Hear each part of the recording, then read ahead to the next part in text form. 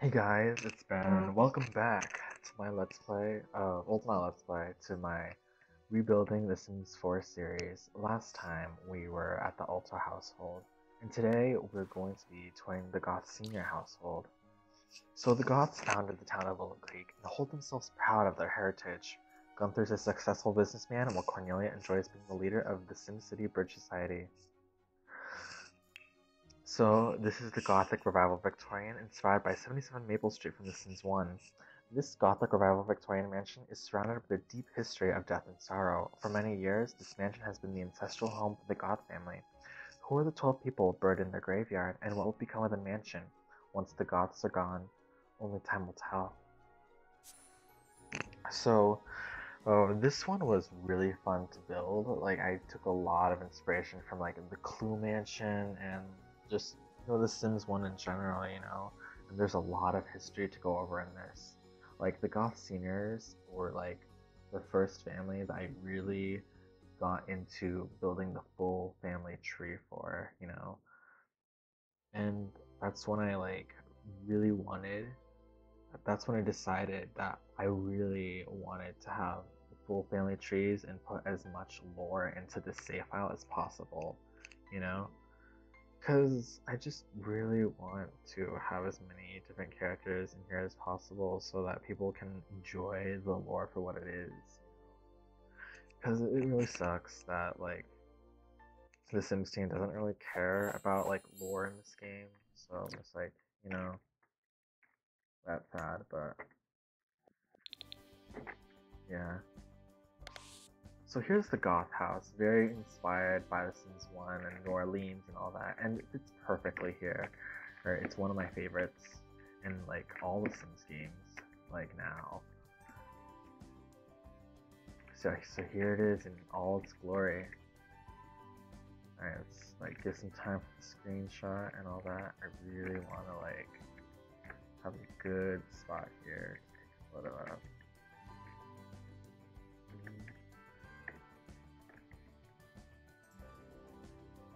This should be fine. But yeah, like when you enter this place, it's very quaint, very nice. I love like this path here with the trees. It feels very much like a university in a way, like an old style school. We have this nice little tea area for Cornelia to have her tea parties. We have like some outdoor painting areas here, and here we have the Goth graveyard with so many Sims from the original legacy of families and stuff. And it's iconic. Like you can't have a graveyard. You can't have a goth house without having a graveyard in it.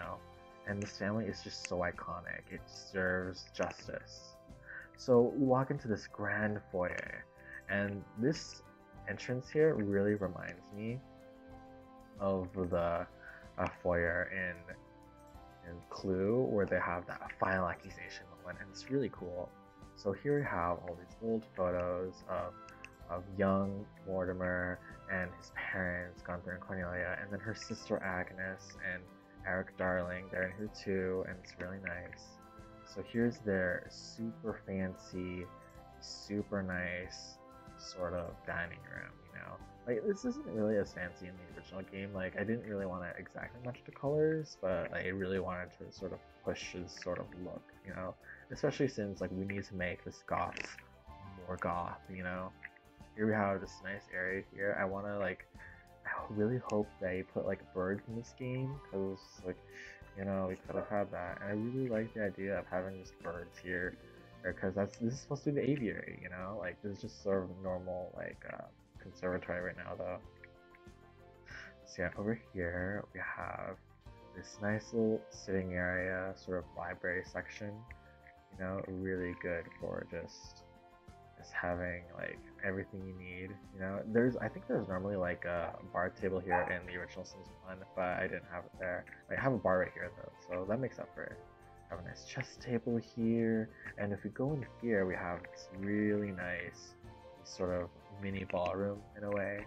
It's very like Clue inspired, but also kind of inspired by like Luigi's Mansion a little bit, just a little bit, but. So if we go over here, We have the bathroom area, which is really nice. And I really wanted to add some extra lore too to sort of connect. I even have like the old Sims 3 goths here from like a Midnight Hollow. Well, not I don't think it's is it Midnight Hollow? It's Moonlight Falls. So here we have this really nice sort of living room area. This is sort of the a private area where they like stay and like watch TV and stuff. So yeah, here's like all their photos, the nice couples photo of Agnes and Eric, and even Frida's in here too. And it's just like there's so much lore, and this is actually like brings me into this like fun sort of side where like someone wrote an article about my save file, and it was really nice, and it's just like yes, it makes me happy to just know that like people love my save file and just want to play it, and just like it makes me feel validated, and just, with all this horrible negativity in the Sims community and just like the garbage that has been like everything surrounding like this sort of game. And it's just like I really want to bring like positivity to this sort of series and try to like save the lore as we know it, by bringing everything that I love and the celebration of the series. Like we have the old goth, the new goths, like the classic Sims 1 goths here too, so that's pretty fun. This sort of nice kitchen area, and then we have of the new lore here that I really wanted to add because I've been playing My Sims lately, and I've just really been obsessing over having Mrs. Crumplebottom here and Almira Clamp, because like I really love the idea of Cornelia having a secret affair.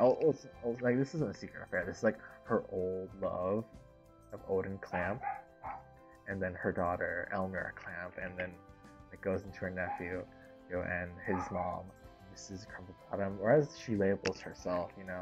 I really love that sort of idea that like Cornelia went off, had 2 daughters before she had Mortimer, and their auntie Agnes is the one who like sort of helped lead them in their lifestyle, because she really wanted to be like a mom, and having her be this sort of auntie, like after she grew all bitter and old, really like sort of adds to the lore. And I really love that, because in the original Sims 2, we had like the sort of Mrs. Crumplebottom here, who she's based off of, and like she's supposed to be like a great niece of like Agnes, but it doesn't make sense because like Cassandra is also the great niece, so it's very weird to sort of think of like I don't really see them as the same age, especially since like Agnes is older. So I really not Agnes, since Mrs. Crumplebottom's older. I still named her Agnes in this one, Agnes Clamp. So yeah. So I already showed you the backyard garden area for Cornelia because she loves gardening, and she used to take care of howling monkeys according to Elmira's bio, so that's really fun. And like she's a lover of nature. And here we have Bella's parents, the bachelors. I think this is like her grandparents actually, were buried in the yard. And then here we have Alexander Goth and Cecilia Goth. Why are they here? You just have to find out for yourself. Time travel, cloning, you never know. So here we have of the Crumplebottoms, Prudence and Simon.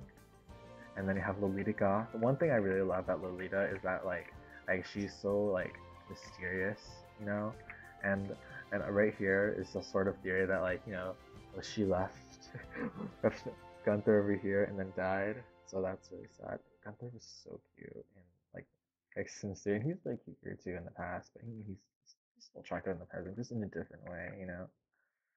So here you have the uncle of Gunther and his wife, and then his sister Frida, and then we have his parents Gretel Goth and his dad, and then Eric.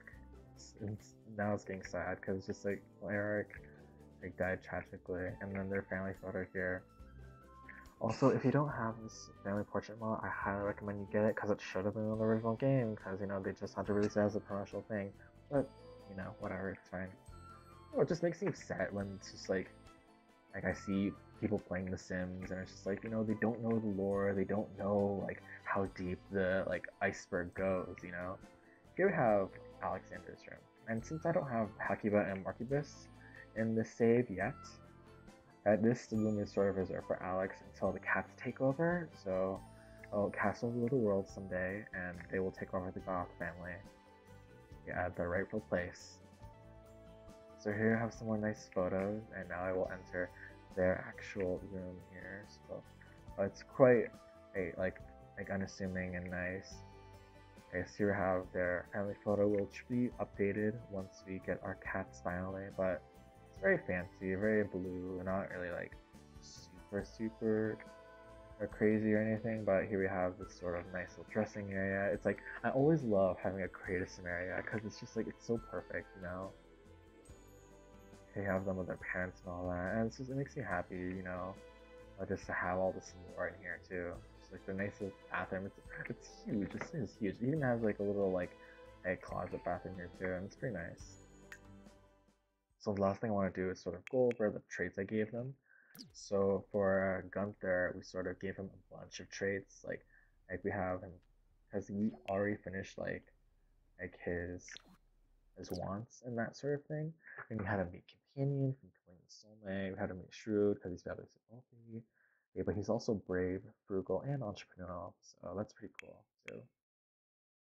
So here we have Cornelia too. She's also Companion, a super green thumb, a speed cleaner, and I really like that because I really just like having like all this lore here, you know. Well, I do want to see if there's like something I could do to make Cornelia a bit more interesting, like maybe give her a job. I mean, that's really up to you. I made him an angel investor, so he's like top of the business career, and that's really cool too. So I really want to make Cornelia like the leader of the SimCity Society Bridge Club, because like once I have get together, but that won't be for a long time. So here we have him with his like this technically like daughter-in-law Agnes, so that's pretty cool. Apparently he's enemies with Ilyana Langrak, which is like a whole other basket of whatever we're gonna go down. The one thing I'm worried about is sort of having like the family trees get messed up because I mean Sims 4 messed up the family trees and it's really annoying. But we have this huge family tree and it's really fun. So it's just like, just look at this. Like Cornelia has like this hidden lore and I love it. It makes me happy to just have that hidden lore there for everyone to see. So it's really cool.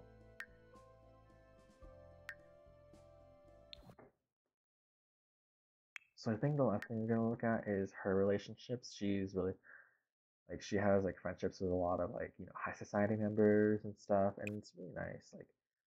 Like she can form like a pretty good community. I see her being friends with Vivian a lot, and like one thing I really loved about the Spencer Kim Lewis family is that they really help to define the social classes. You know, oh, and they're having them be part of the community is really cool. Like in The Sims 3 and 2, you can never have that connected community. You can always like it's fun in terms of gameplay, but like setting up that community is so much easier with clubs because it's just like you can have so much lore, and it's so cool to just explore and create that sort of thing. Here we have Oda and her ex, and it's just it makes me happy to sort of see all this happen, you know. So here we have our graveyard, Silly Goth, and Enriqueta Bachelor, and Enriqueta, Milton, and even like Simon and Prudence. There's Alexander, Lolita, and then Olivia, Samuel. That's the uncle who died. I killed him by the cow plant. So I even have like their own household for them. So that's pretty cool. We have I did this one because this is based off of The Sims 2 PSP, or she married for money but stayed for free premium cable. I really miss like the Sims, old Sims games. Like I love The Sims 2 PSP. It's really good. So yeah, like I really love just creating this house because it was so fun to sort of just have this place, especially considering like it's like inspiration from New Orleans and stuff, and it's really gorgeous too. So yeah, so that's pretty much it for the Goth Senior house. And next time we're going to be exploring the Crumble Bottom house. And that's going to be a really fun time. I really love Agnes Crumble Bottom, and I'm so excited to sort of show you everything that comes with the house. So thanks for watching, and see you next time.